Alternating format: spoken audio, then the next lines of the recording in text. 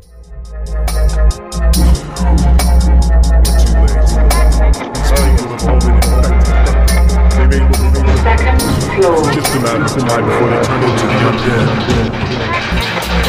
obtaining this record, you have taken the first step towards self-improvement, toward attaining those goals that are important to you.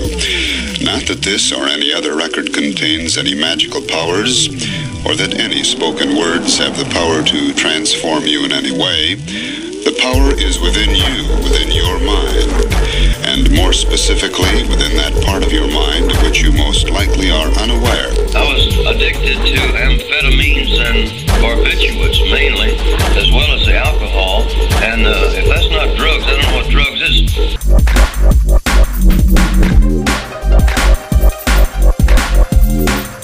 And I wouldn't even be able to get to the shop without having 4 or 5 cans just to get out of the door. Because I just couldn't, I could drink more and more and more, but I was just feeling worse and worse and worse and worse, and I thought if I don't do something about this, I'm definitely going to die, you know. When you're a druggie, you've got to expect that's where you'll end up one day, innit? I'm broken inside, I know, and you know what I mean, I am a lost, well, I call myself a lost cause. I'll probably end up in prison. My problem is drink. Go to prison's fine. Through violent behaviour. I have a fear about coping without drugs. I'm one of them 1 in 10 people that has a certain gene. I believe some different stuff to what they're saying there. You have a certain gene that gives you an addictive personality.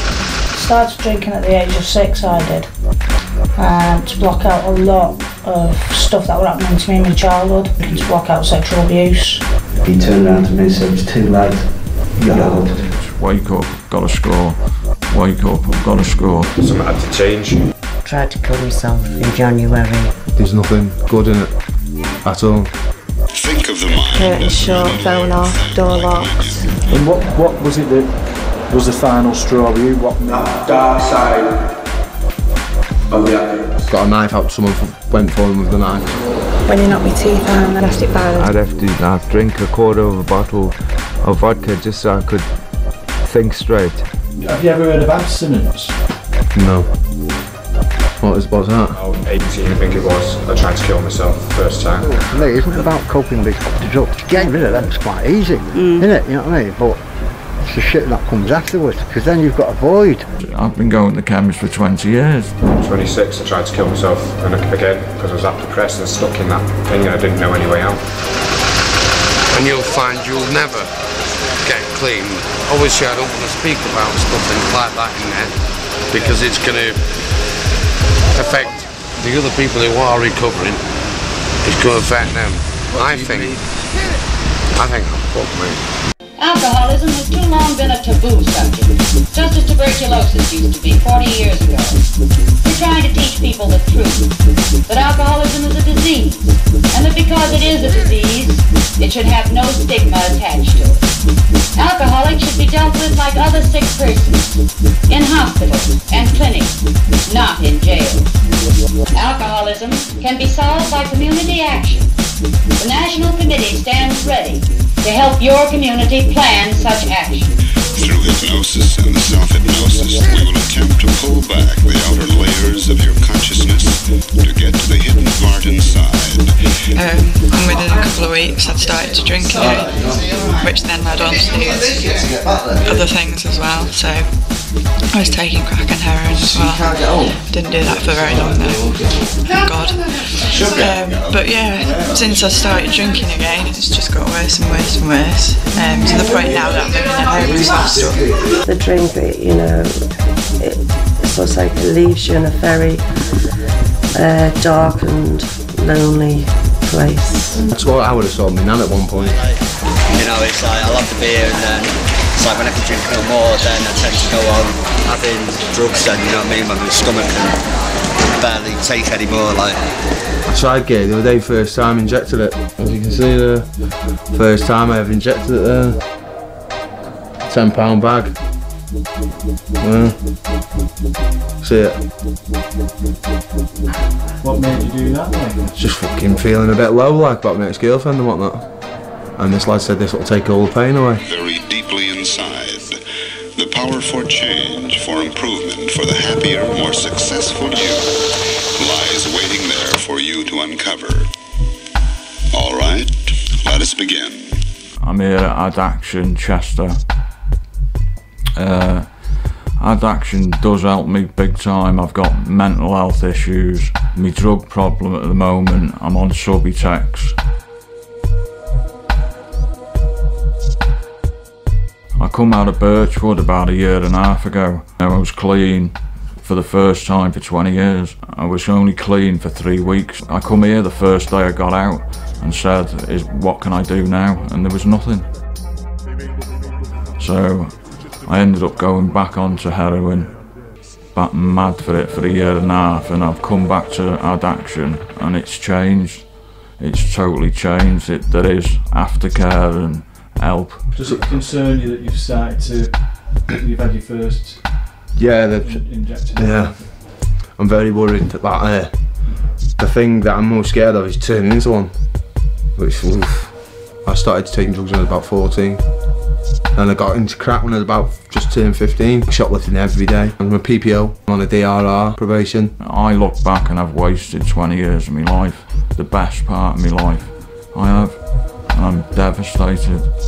Acid, whiz, crack, ease, MCAT, ketamine, rhino ketamine. What else is there? You know what I mean? I injected, first time I injected. I normally used to smoke crack. I injected it and injected heroin. I had a speedball. So I ended up going in the shop and nicking a bottle of vodka after. What's driving your addiction? Just the fact it takes my mind off life. I struggle dealing with day-to-day things of life, you know what I mean? And the only way to get that out of my head is have a pipe. I'll have some MCAT, you know what I mean? You know, it gets that intense that you do end up, your mind starts playing tricks with you and you think, oh, if I have a toot, I'll be okay, or if I go to the pub, that's why a lot of junkies, they get clean and then they develop an alcohol habit. What concerns in regarding your mental health? Tried to commit suicide a few times, panic attacks, I hear voices down, I lock myself in the house, got nothing to do, I'm depressed, nowhere to go. What happens when you don't take drugs, when you try and not take drugs, what's that like? Horrible. Don't know how to deal with things, you know what I mean? At all. Just sit in my room and watch telly. Don't want to talk to no one. Because I don't know how to hold a conversation with normal people, do you know what I mean? I was having to go to the pub before I met anybody, do you know what I mean? 1 pint and I'd be able to meet somebody. If I didn't do that, I couldn't even go down to the corner shop. And this is what they're helping me with. Here. Taking me shopping, showing me things, normal things of life, you know what I mean? You need the aftercare. You've got to have aftercare. They're caring and they listen to you and talk to you. It's a good place to come. I'm scared of it really, to tell you the truth. Being a normal person. That's all you used to do, wake up in the morning, crack. Till time went to sleep, crack. I've got the confidence in Action that I think I'll do it, yeah. Well, Champ from Acorn. I've just signed up to do that. I come here, do the groups. I'm engaging with a lot more things, which is taking my mind off it. But all I want to be is happy. I don't even know what happiness is. I don't, because I haven't had it for 20 years. I think that's what I'm scared of, life in general. Day-to-day things of life. The only thing that's good is coming here. I tried to kill myself in January, nearly done it as well. I'm very lucky to be here. It's drinking because the things that's happened to me. It's blocked it out. Well, thinking it's blocking it out and makes me worse. This is the Women's Only Support Group. We run here every Wednesday and it's obviously for women coming through recovery, and some women can only talk in front of women, so and it's just those affected with addiction, drugs and alcohol. I can just say being in recovery is brilliant, and we were talking last week about laughing, and I have more laughs, I feel happier now sober than I ever did, and I thought the drink was what I needed, but you don't need drink. Really don't need drink. I started drinking at the age of 6, I did. And obviously as I got older, my my addiction got worse. I became more and more dependent on it physically. For me, due to what was happening at home in my own life, that's all there was for me, was drink. With drink, all my problems seemed far, far away and removed. I liked the feeling that drink and alcohol gave me. It gave me a warm feeling. It gave me confidence to do things that without it I could have never have done. I initially came into contact with addiction through Aqua House. That's where I started my contact with alcohol services and to address my problem, because I knew my drinking wasn't normal and it was certainly leading me to places I didn't want to be. You know, for 20 years solid, you know, it was drink. I woke up loads of times in hospital, apparently OD'd, didn't know I was doing it, locked up loads of times. Not that I was being violent or a nuisance to anybody, it was for my own safety. Because apparently I'd be walking down the road in my pyjamas or whatever, I didn't know I was doing it. Total blackout. I've been in some mental homes as well. But now, sort of like me, mental health issues now, you know, I'm good. You know, I still take antidepressants, but they're actually working now. Yeah. They are actually working, yeah. So it's really, you know, it's good now, you know. You've got to sort of like keep focused. It's only early days, it's only, you know, been 10 months. I did Warrington 12-step programme for 3 months. Because you're in so much denial, they knock that denial out of you. A lot of tears, a lot of shouting, you know, tantrums galore, everything. You know, but my life now is totally different. I feel things, I taste things, you know, and I'm just so grateful to be alive and living now. I enjoy life. I love getting up in the morning. I love it. She will love again. She will love again. So change lives out what you're saying. In the recovery. In the energy and behind Yeah. recovery in Cheshire, I think there's been a massive difference. There's far more involvement of service users, of people in recovery in the treatment system. That there's far more partnership working with people who are in recovery. So massive difference in the energy behind it all. Okay, group rules.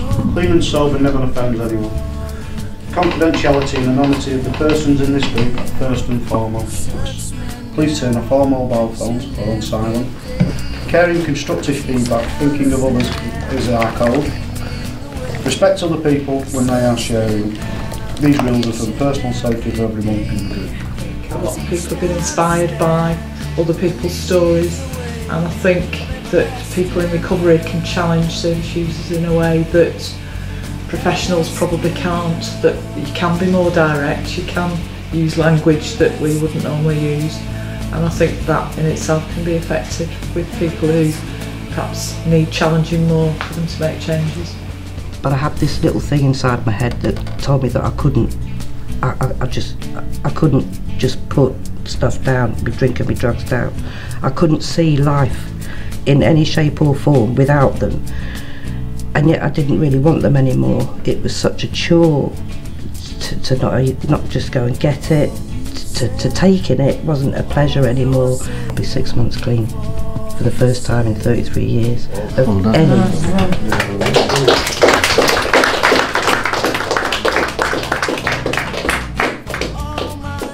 It was the first group I've ever come to which was around addiction, and I just got so much identity, and it wasn't about the drugs or the drink, it was the identity and the people that was in here.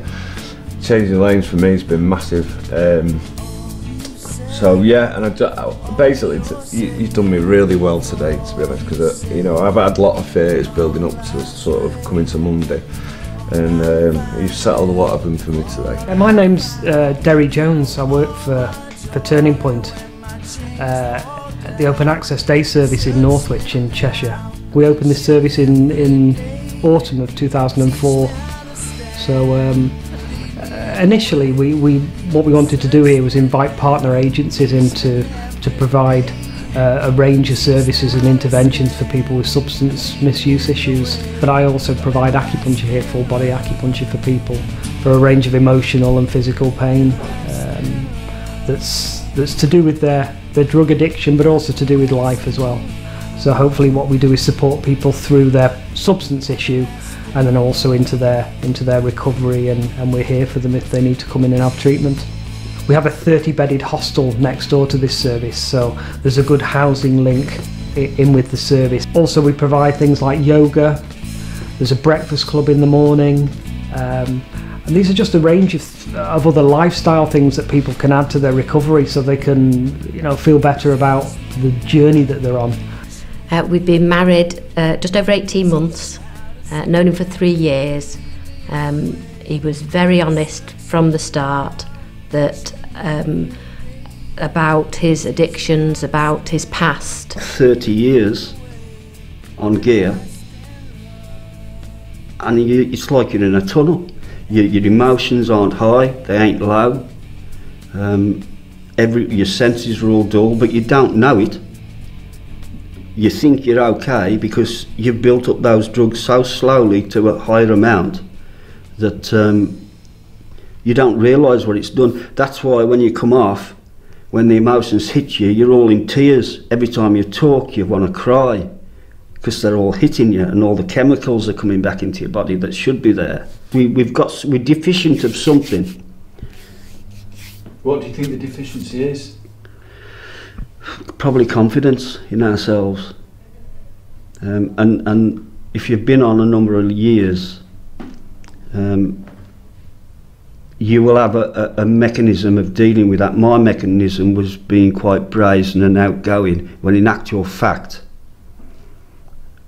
I was frightened inside. He has a lot of autistic tendencies of OCD.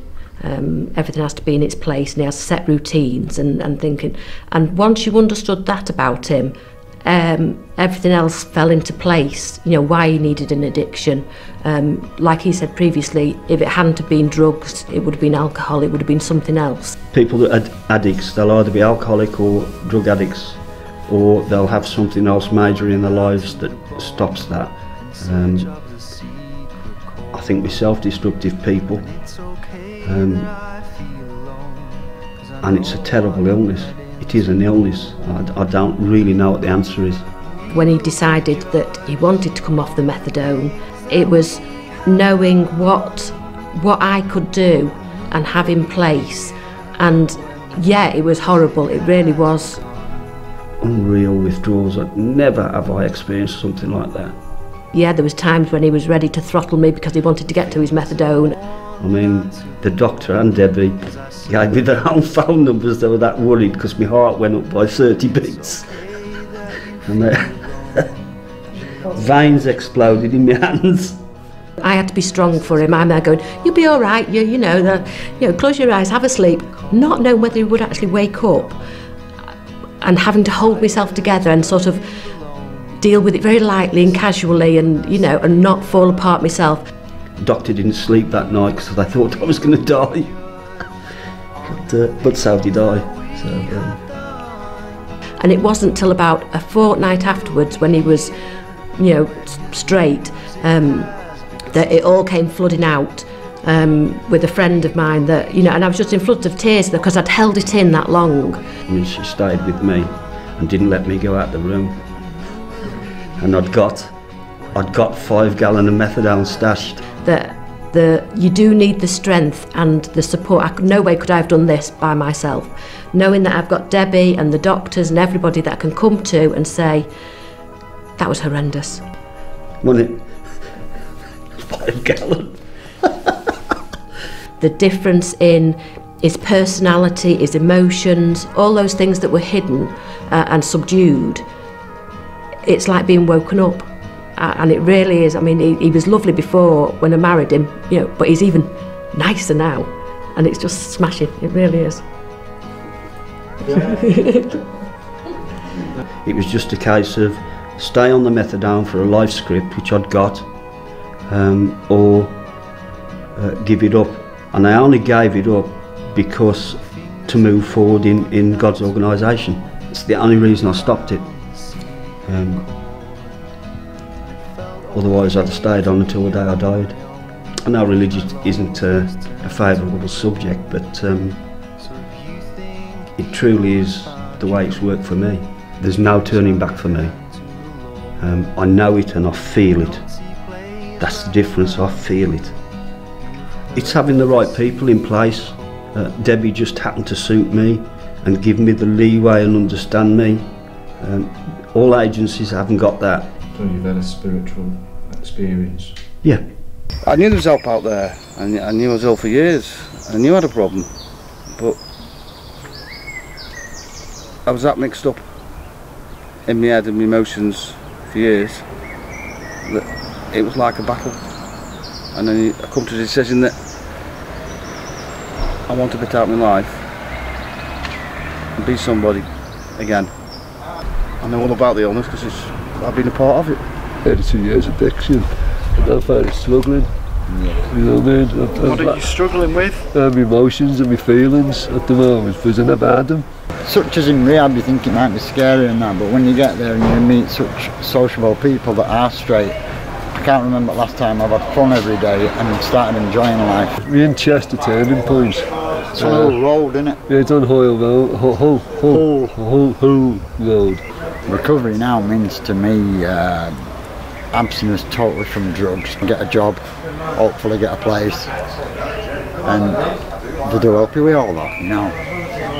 Hiya, I'm Claire. I'm one of the drugs workers at Catherine House in Crewe, Central Cheshire Drug Service. My role within the drug service here is as a recovery treatment exit worker. Obviously we're all aiming towards recovery with our clients, but I work specifically with people coming off their scripts and looking to go to detox and rehab. And you know, do you still help people who say like they don't want to go to detox or they don't want to go to rehab? You know, is there stuff you can do in the community? Yeah, as well? they can reduce in the community on the prescription. We'll support them with that. We can look at community detox on their prescription. That's always an option. You've got the fellowships as well, haven't you? Yeah. Of AA and NA as well. That's in Crewe now. Yeah. You know, I attend that myself and that's going pretty well. So yeah. You know, seeing a few different faces come in as well. Yeah. You know, with different problems as well. I don't know how you're finding that down here. We're seeing more MCAT, more stimulant. Obviously cocaine is getting sort of rife over here, so and the younger people coming in with the MCAT use as well. Yeah. But Addiction across the road from us here, you know, they're helping out. Hi, I'm Karen. I'm a therapist with Addiction, project worker who runs groups on a Monday and a Wednesday, and sometimes we do some sort of therapy, look at where we're up to and get some tools. Without this meeting, I wouldn't be here now. I've had alcohol problems for 20 odd years, from the age of 16 upwards. I've got 2 teenage kids that need looking after. I can't help them if I can't support myself. You know, what normal person would do that? Choose drinking drugs over the children, you know. That's the power of it, isn't it? Yeah, That's the power of the addiction. You know, it strips you bare and it breaks your mind, your body and your soul. It'll take everything from you. We run a group called Pathway Programme.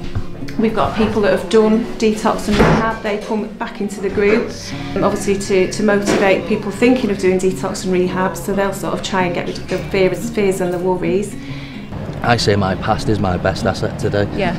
You know, and if I can help someone, you know, someone's relationship or someone's job or someone get a better quality of life or a better relationship with the children or anything like that, then that's me. You know, I'm happy to do that. The recovery fund's one of the best things that we've got at the minute. We can just say, here's some money, hop on a bus, go to Northwich, go to Mac, see the groups that are happening. And I know the recovery coaches as well. They're coming over to Crewe now as well, aren't they, to help people steer towards recovery as well. Yeah. So it's a lot more visible. Doing recovery coaching today. Embellish. Trying to help people that are in sort of the first stages of recovery or in recovery, and just passing a positive message on. 12 months ago I was ready for dead, man. All I had was a list of offences. Now in the last 12 months I've just got a list of gratitude for everything that I've done. I went in treatment for 6.5 months. Since I've come out, I took a counselling course, passed that. I started another counselling course in September. I work with the Barnabas Centre here in Macclesfield. I work for the CWP, which is Cheshire World Partnership Volunteers. I've done dancing, I've performed at the Lowry.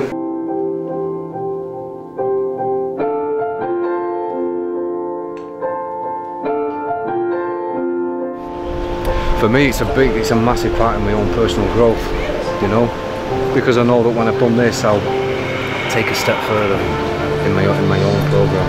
You know, it's all good. And the main reason I'm doing it is it's another channel to, you know, to spread that message that, you know, we do and we can recover. You know, you just got to be willing to make that change, step out of addictive, step into recovery. That's what it's all about, spreading that message.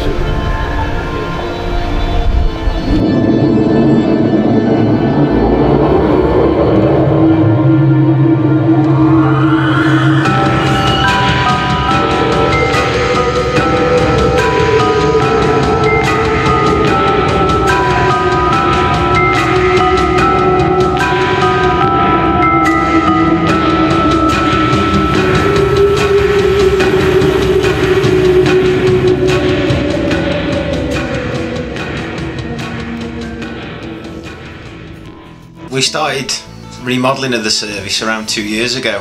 Saw a demand and an area where we feel as though we could assist in the recovering communities and moving people out of rehabs from outer area back into the Cheshire region. But now I think Mill Lane has been integral to the ever-growing recovering community in this area. We've got some good examples where people have moved on to independent living, maintained their abstinence, and we've also assisted with the mentoring, linking in with the other services and agencies very well. I've made sure that we are on the right tracks in terms of recovering communities in Cheshire East. We've realised, you know, there's a lot of vulnerable people that come into the group, so not many of them want to talk straight away or don't understand why they need to talk and talk about the feelings. When I came into Mill Lane, I was isolating a lot. I was very anxious about going out, very panicky, and my mind was like a washing machine.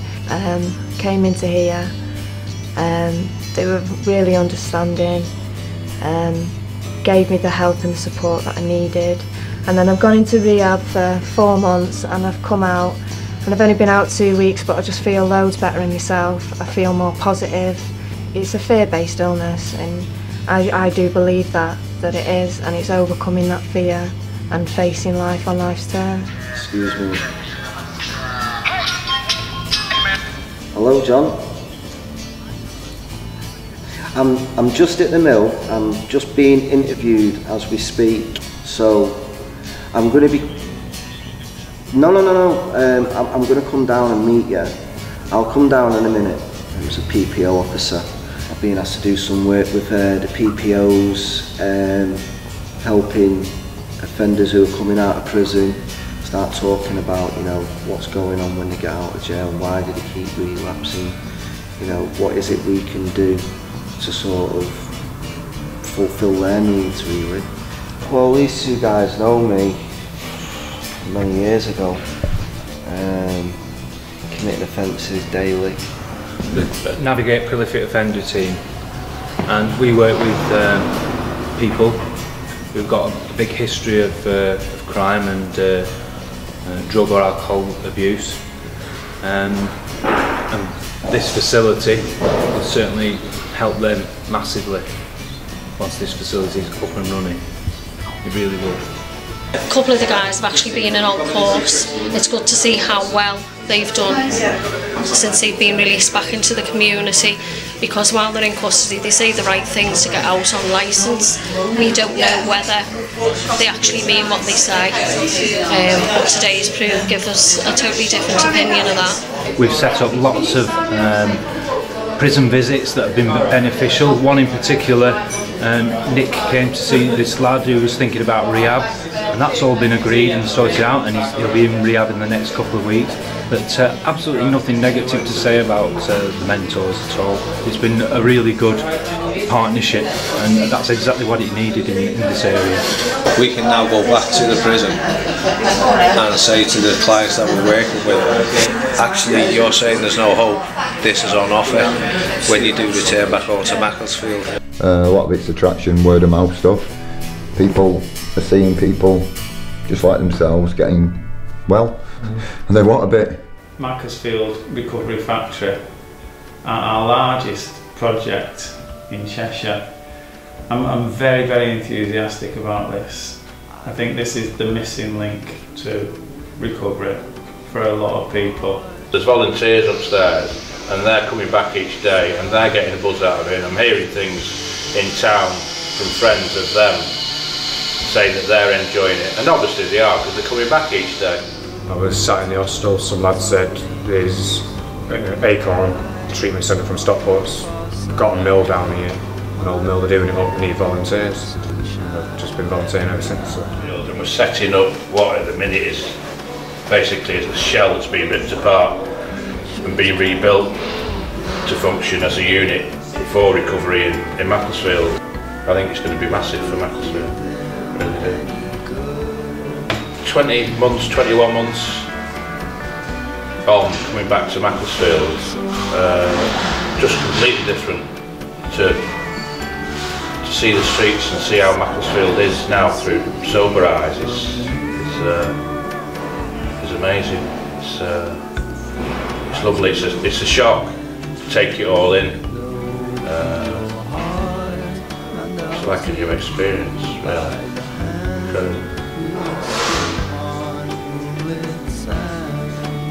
Right, I got lost in a bit of an emotional moment there.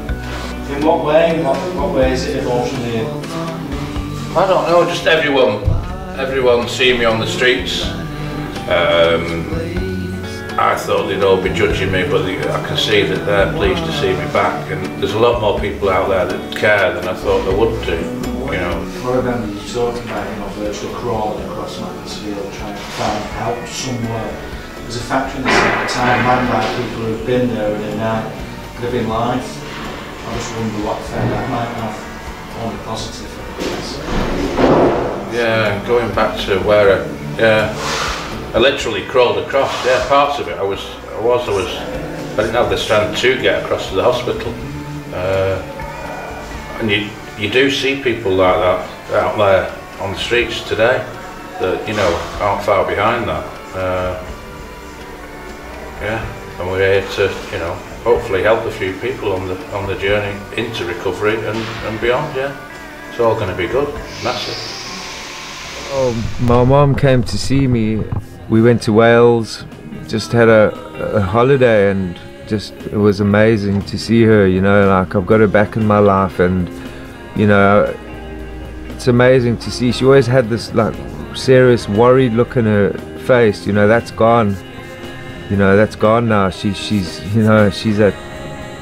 I think I made her happy. Yeah. And I mean, obviously I've made her happy, but you know, she's proud of me, and I'm proud of myself, really. You know, for what I've done. You know. Did you say anything in particular to you about yourself and?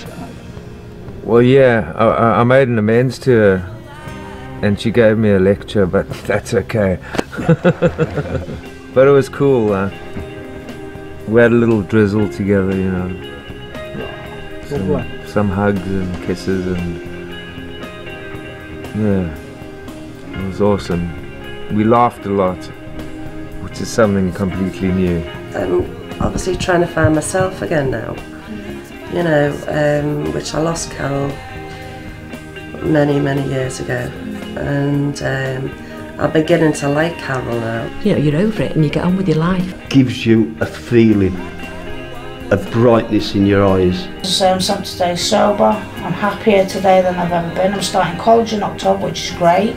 I'm coming here to women's group, which I absolutely love. He'll just look at me if he sees me smile, and he says, "You've got life in your eyes again, Carol." I finally got my life back, and it is joyful. I should be getting contact with my children pretty soon. Now I'm back. I used to have a friend who used to say, he was in recovery, and he used to say, "Oh, my life's amazing, amazing, amazing," and I used to think, get real, man. Yeah, but you know what? He's right. If you want to change your life, come into recovery. You know, there is hope there, and people can do it no matter where you've come from, no matter what you've done, how your life was. You can just turn it around if you're willing to. Recovery,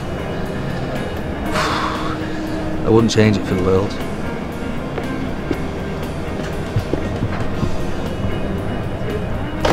I've been able to overcome so many obstacles in my life. I've been clean now for over 18 months. The reason I've been clean for 18 months is because I haven't felt suicidal for 18 months. I've got my kids back in my life. I didn't lose my kids because of my addiction, I lost my kids because of my mental health. But now I'm stable on my mental health because I'm working with people to maintain stability in my life. And I've got my kids back in my life, which is absolutely amazing. I've been up to see them twice. I've got a granddaughter, I went to her christening. And I'm going up to see them again in 2 weeks' time, which will be great. I've just celebrated my 40th birthday and never did I ever think for 1 second that I'd still be alive at 40. I actually thought that I'd probably be dead and buried long before I got to that point. So to be able to start my life over again, because my kids are all grown up, you know, I've got a whole new life ahead of me. A good 20, 30, maybe even 40 years ahead of me, where I can have a good, happy, contentment life, which is what I am now. I'm very content with my life. I'm very self-assured, much more confident within myself, and I have self-respect. I'm getting a dry mouth because I'm emotional, which is a good thing because I'm feeling it and I'm allowing myself to feel in it. People have said to me how proud they are of me for me to get where I am, and I guess, you know, 12 months ago I wouldn't have said, okay, I accept that, whereas today I do accept that. You know, even I'm proud of myself to get to where I am today.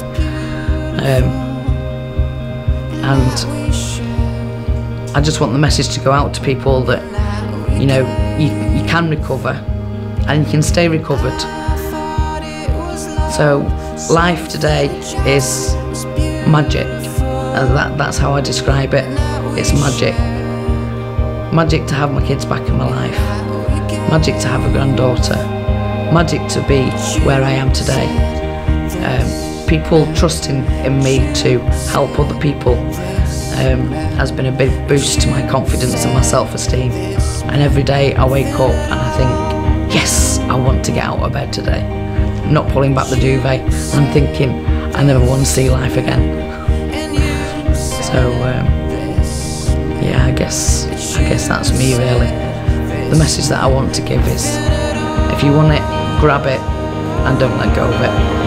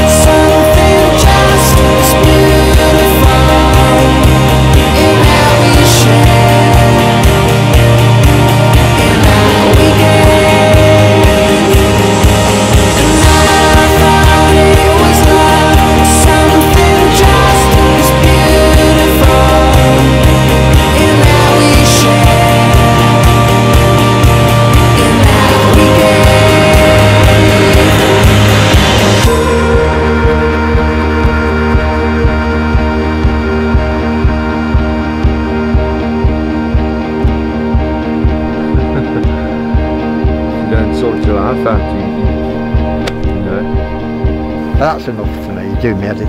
See it? Can we cut it there? Yeah.